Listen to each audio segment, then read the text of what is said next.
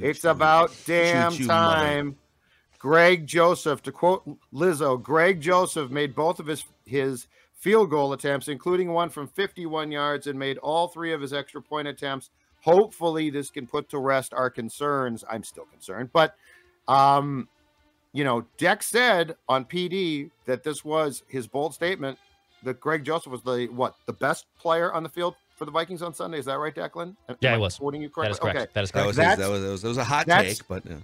That was the hot take. But anyway, that is where the bar exists now. That is where, because he actually did his job, a 51-yard field goal in 2022 is not front page news, but it seems when Joseph makes one, it is. So it's about time that there was no drama involving a kicker.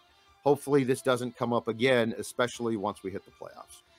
Yeah, did you guys, well, Judd, you probably didn't because you were at the game, not listening to the wonderful Ian Eagle call play-by-play on CBS. 7 shouty soldiers. I'm Dan Rather. So he called, it was funny because he was mentioning before the kick, Joseph's kind of walking off the steps, and Greg Joseph has missed his last 5 50-plus yard field goals, and it was classic, it was the Pat Summerall call of the 98 Gary Anderson kick, where he's kind of telling the backstory as the ball's being kicked. He's missed his last 5 50-yard field goals, and those struggles, ball gets up in the air, and he was about to say, will continue because the ball started outside the right post. Yeah. And he had to it was like a golfer hitting a drive down the right side of the fairway. Oh, you can't go right on this. It's bend it back. And it just barely sneaks back in. And Ian Eagle finishes the call by saying, we'll come to an end here with this made 51-yarder. But he still has a case of going to the right.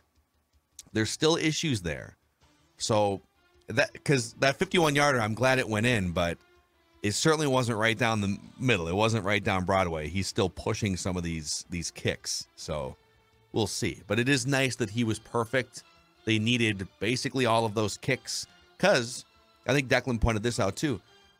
Maybe it was on Ventline yesterday, but if he doesn't make the 51-yarder, and who knows, maybe the game flow plays out differently, but guess what happens? The Jets just kick a field goal. Yep. The Jets would have been down by 2, right? They would have kicked a game-winning field goal to win the game. So they really needed all those kicks from Greg Joseph yesterday. Mm-hmm. Just hopefully that's it. We never talk about him Never again. Doubt. Because he makes all his kicks. Oh, there's a lot of doubt. Okay. I brought this up on Purple Daily on Ventline yesterday, and I know Judd kind of disagrees, but my statement here is everything from this point forward for the 2022 Vikings is house money. The expectation for Purple Daily and for us in general at Mackey and Judd SKOR North is we want the Vikings to win a Super Bowl. But that is a macro expectation. I think sometimes people think if a team doesn't win a championship, you just hammer them. It's like, no, the macro goal here is we want more championships, damn it, among Minnesota sports teams. Mm-hmm.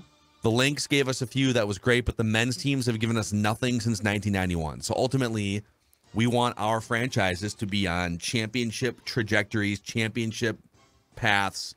Don't settle for, bad front offices, etc. So where I'm at with this is, yes, I want the Vikings to win a Super Bowl. I've never expected 2022, first-year GM, first-year coach, roster a little bit in flux. I've never expected this to be the year. Now they have run with this thing. They're 10-2, one of the best records in the league. They're going toe-to-toe in the fourth quarter with all these teams. They just faced the 4 best defenses. They went 3-1. So, they are raising the expectation bar week by week by week. But I personally am looking at this now and saying, boy, they're 10-2. I mean, hell, if they can even just get to 13 wins, be nice to win a playoff game. But this is the start of a nice window. And I'm looking at the Super Bowl thing as more of a macro, 3-year thing than I demand it to happen this year. So anything that happens this point going forward, they are not a tier 1 team. They are not Philadelphia. They are not Dallas. So unless they do something in December that puts them on that level, the defense has limitations, they are kind of maxing out this car right now. They are in the red with the speedometer right now, and they're trying to drive this thing like 80 miles an hour on the freeway, and it's rickety, but they're doing it. Dallas has a better car. Philadelphia has a better car. So that's where I'm at with this team right now. I'm very torn on this point, though, because there are years, and it's not consistent, and it's rarely back-to-back. There has been so much good karma for this team. I mean, quarterbacks get hurt. Garoppolo is now out, like San Francisco is Brock Purdy. And so where I'm torn is, like, you're not going to have this much, call it luck, but you're not going to have this much goodwill go your way next year. So I get your point, Phil. And I think I said on Ventline yesterday, I guess my thing is just don't get embarrassed. Like, don't get to the divisional round and get your ass kicked like San Francisco did, or the conference championship game and get your ass kicked by Philadelphia. But I'm torn on the whole thing because we have seen teams get good fortune and good luck and capitalize on that, and they keep riding that wave. That's why I'm curious about the playoffs and like how you prepare and what you can do. Because, I mean, that's a series of individual, just tough as hell games. But if you have the mentality, potentially, who knows? I just think that there's a window, yes, but there's not a window for this much good fortune and this good of feeling, I don't think, for 23. So I'm really torn here. All right, what's your expectation right now, Declan? Like for the Vikes, like where they should go? Like if they do this, you will feel somewhat fulfilled with the season. Winning a playoff game. Okay. I think this I don't want to call it the ceiling, but the expectation is to win a playoff game. The expectation is to win a playoff game. And I don't know that was the expectation before the season. But it probably is now. Like the expectation has gone from get to the playoffs to now win a playoff game. But they're not Philadelphia. They're not Dallas. The conundrum that they face, and Judd brings up this point, that they're getting so many breaks, not just obviously in their own play, but externally. And those external breaks are probably not going to come along like they have this year. So, yes, I believe that this is really only step one. And then next season is really when this thing starts to blast off. The issue is regression, and those type of things are going to now happen. So you might be like the Vikings could finish 14-3 realistically, which is wild, but they could. They could go 14-3 the rest of the way. And then next season, they could be an 11-win team. So they would, regress from their wins and loss standpoint. Yeah. But are other things not going to go their way? So do other things start to pop back up? Does the offense look more honed? It's a very interesting situation because I think record-wise, they're probably going to maybe regress next year. But are they still taking the next steps and the necessary steps to look like a Super Bowl contender? Because I think in year 2 of Kevin O'Connell, that's when we really can start ratcheting it up. Well, there was, the Packers are an example. They went, let's see, the year before. So Rodgers' second year as starter, they went 11-5. They had one of the best point differentials in franchise history. Well, it was the second best point differential in the last 25 years of Packers football, and they got beat in the first round of the playoffs. Mm-hmm. And then the next year, they were worse in the regular season. They actually only won 10 games. Did not win the division because the Vikings. Oh no, who won the division Bears. in 2010? The Bears did in 2010. That was and they won the Super Bowl as a wild card. So like there are examples in NFL history of, you go from 13 wins down to whatever, but you're just a more honed team. Maybe you faced a tougher schedule. Maybe you lost some one-score games. So, like I don't think them having good fortune this year means that they're just screwed next year. Because ideally next year, everything will just be better. Another year in a system. They'll put some younger defensive players back in the mix here. So I guess I'm not looking at this as this is your only chance this year. You must win a Super Bowl or everyone gets fired and it's over. That's not where this franchise is at right now. It's weird, though, because, the thing is, so the two defeats throw me a bit because they were pretty bad. I mean, the Dallas one was terrible. Yeah. So, but here's where I wonder if you can get into the playoffs with a coherent plan and ride the wave. Is this team, and we see it in O'Connell's postgame speeches, clearly has such a belief which is in sports to me is incredibly important. Like, he's got this team in particular right now with guys that won't be back, believing completely in themselves. And so, like, that's where sports is weird. And I mean, we have seen teams that we don't consider to be the best get on playoff rolls. And I mean, there's a lot here too. Can Kirk do that? There's just a lot of questions. But this does have a special feeling that I don't know if you can recapture in 2023. It feels in some ways like lightning in a bottle, but can you then extend that into the playoffs? Which is why I said I would be behind the scenes prepping for the teams I think I might face, because what you got to do is you got to surprise them and beat them for 4 quarters. What happened against Dallas, in week 11 doesn't matter. Philadelphia, same thing. Can I catch them by surprise? And don't forget, you guys, Nick Foles hammered the Vikings in the conference championship game, and that defense was considered elite. So, weird things can happen. Let's see that. And one more thing on this so we can get to the next game. But 2017, the year you're referencing, that was a lightning in a bottle season. It was a backup quarterback with no real, at that time, they had no long-term answer at quarterback. And they might not right now either because of Kirk's age, but they didn't know who their quarterback was going to be the next season. They had the number 1 defense in the NFL, and historically we know you're not lucky to have built it, but it doesn't sustain itself beyond a 2-year window historically. The 85 Bears defense, go look at the 87 and 88 Bears defenses. It erodes fast because it's hard to keep 11 guys together. Sure. So 2000, and you had a head coach that was a defensive-minded head coach. So to me, 17 was lightning in a bottle, and they whiffed. They failed. That was their chance to maybe win a Super Bowl.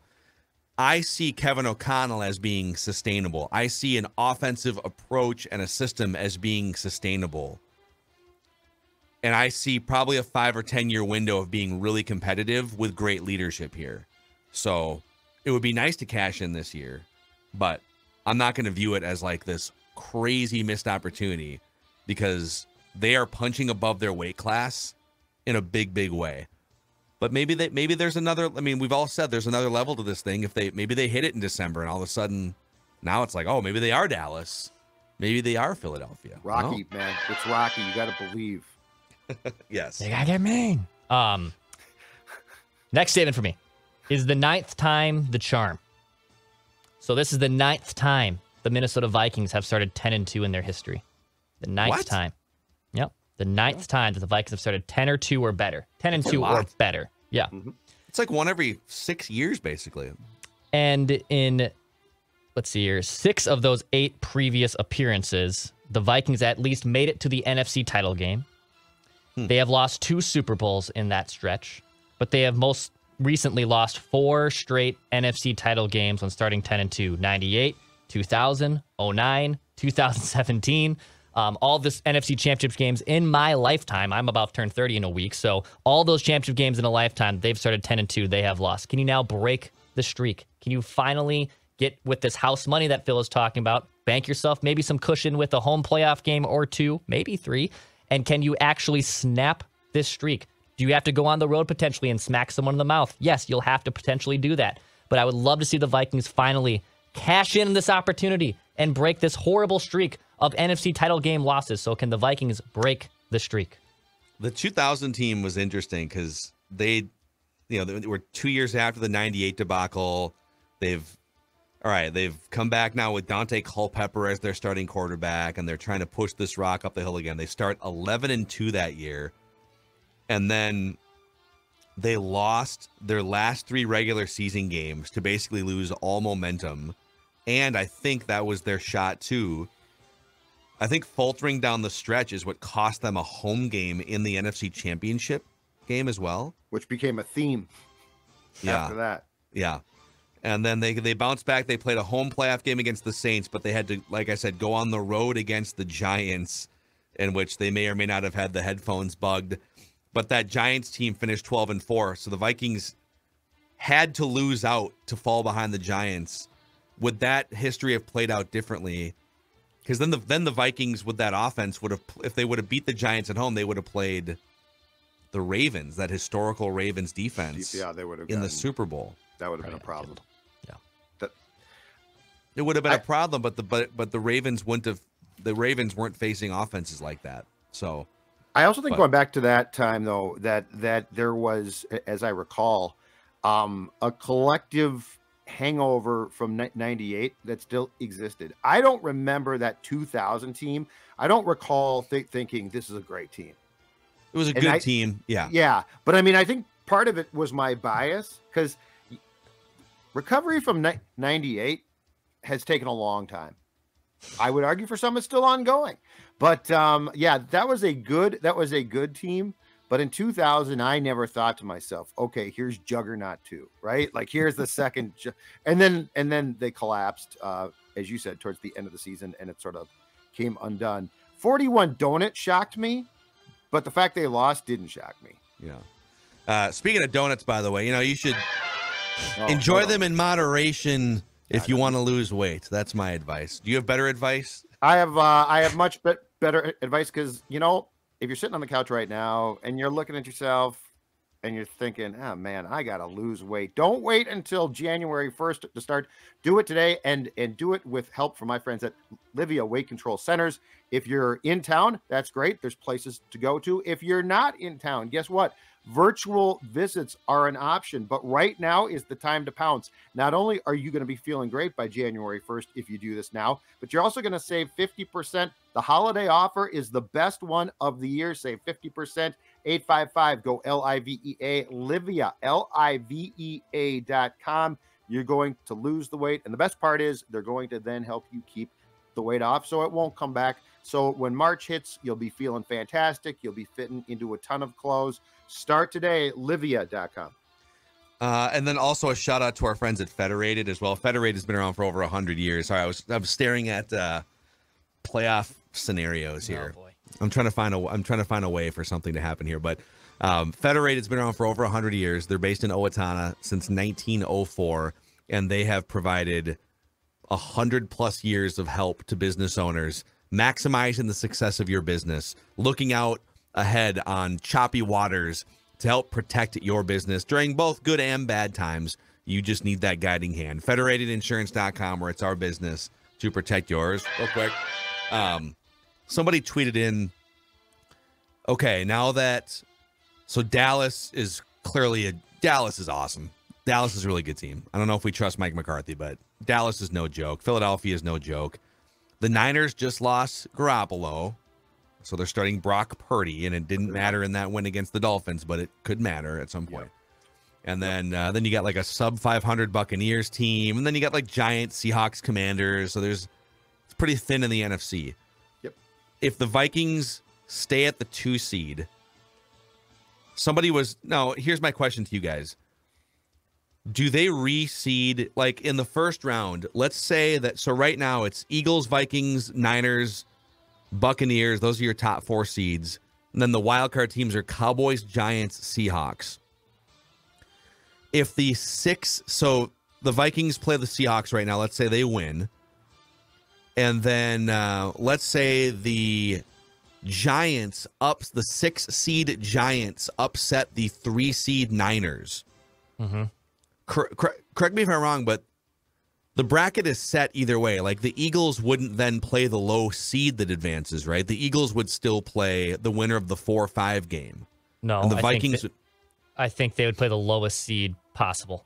So if a 6 seed won, they would play the 6 seed. The Vikings would play the next lowest seed. Okay. Or the higher seed, I should say. That's what we have to figure out here. But if, let's say, the Niners beat the Giants, and then Dallas beats the Buccaneers, which would be a road game for Dallas, even though they're going to have the better record. Mm-hmm. I believe Dallas would play the Eagles in the divisional round. Could Dallas then knock the Eagles out in Philadelphia, and then the Vikings would have to beat, like, the Niners in the second round or something? But what I'm getting at here is, if Dallas plays the Eagles before they get to the Vikings would then play a home game in the NFC Championship game. Yeah. Should be huge. That sounds absolutely correct. Way ahead of ourselves here. Way ahead of ourselves. But you got to worry about your first game, first playoff game, which I'd be preparing for right now. Yeah. So back on, who is it? Let's go to Judd. What's your next statement? I'm out of statements. Oh, wow. Okay, I'll give you one more. Wow. And You're just done, huh? You're just I'll done. go back You to, have well, nothing else I've got to one give. more. Well, I've got one more, but I was going to, since we thoroughly vetted this one on Purple You have to go to the bathroom. Daily, but I'll say it again. No, Do you I have to don't. go? You have to go. No, I gotta no, go. No, I don't have to go. One tough guy is my statement. Kirk Cousins. Kirk Cousins continues. You know what? We could talk about his stats being down. He certainly didn't have a great day.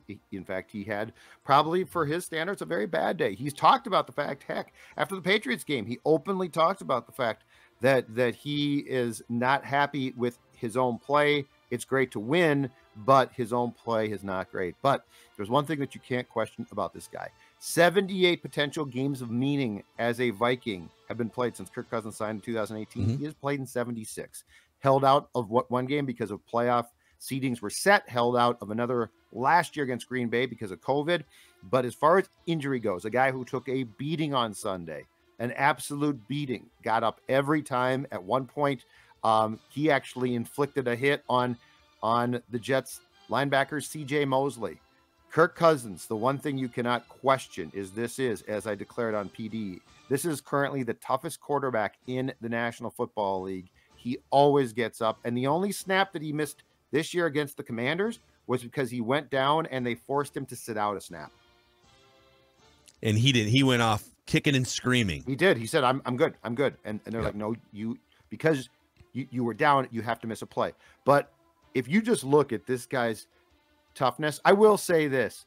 I think that we could debate, like, if the Vikings don't win, is Kirk the guy? Does he lead? Blah, blah, blah. Clearly that's changed because things are going well this season. But the one thing that I am sure everyone who has ever played with Kirk respects is he is one tough dude. Absolutely. Yes. Absolutely. And then I'll give you one more Kirk one. There's a few other talkers here that I think I'm going to withhold a couple things for, like, the Tuesday, Wednesday shows here. There's a couple bigger ones. That's what here. I did. I didn't want to throw away my best stuff at the end. You figured me out. Okay. Eric Kendricks after the game. Here's my statement. Kirk has gained the full respect of this locker room. And I don't think he ever was like an outcast in the locker room, but I think he just worked there for large chunks of the last 4 years.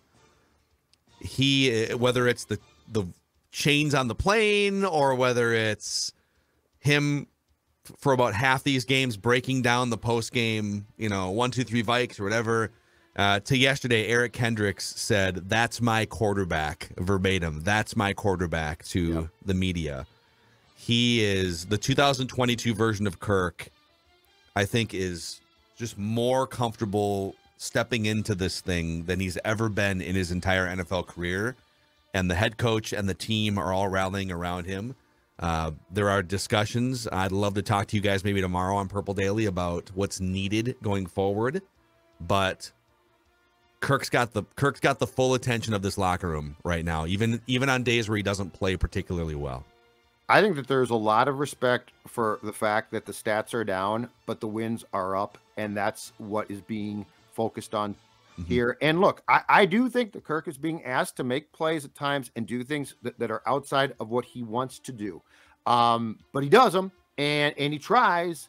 And I would guess that if you privately were to poll players, the feeling about Kirk and the respect has really gone up, because there's a lot of things that personally probably don't benefit him, but the team is winning games.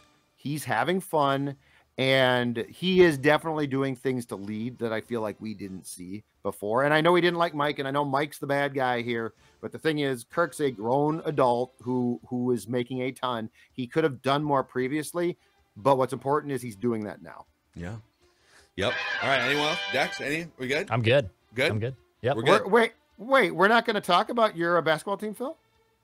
A statement about your basketball team? No. No. No, we're not. You don't talk about we do have a Flagrant Howls episode coming out on this Monday. You don't talk about how they screwed me on Saturday night from a Write That Down? Oh. What was your Write That Down? Oh, they were going to win beat 2 the games Grizzlies and Thunder, and I got the Grizzlies win, so I got pretty cocky Saturday afternoon. Josh Giddey. And they almost screwed me worse than you, because I had the same prediction, but I had to tack on an extra thing to it, and my extra thing was they would win one of the games by double digits. Well, the Grizzlies had a layup with like 4 seconds to go in garbage time to cut it from 10 to 8 or 11 to 9 or whatever it was. I didn't even. I was there and I don't remember. Too. Yeah. Anyway, So, all right. No, we will not be. No, before anyone can say anything else about them, let's just end the episode here. They do not deserve any extra attention. Mackie and Judd, see you tomorrow.